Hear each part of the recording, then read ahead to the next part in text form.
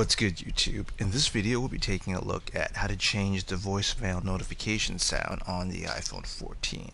This will work for the iPhone 14, iPhone 14 Plus, and the iPhone 14 Pro as well.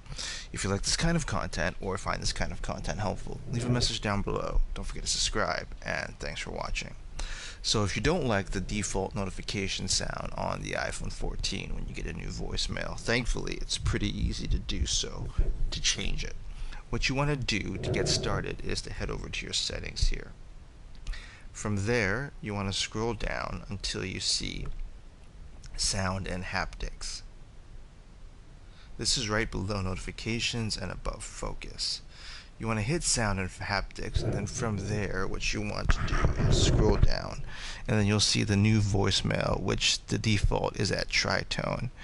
If you hit tritone, you'll be taken to a series of options where you can choose a bunch of notifications that are alerted onto your screen.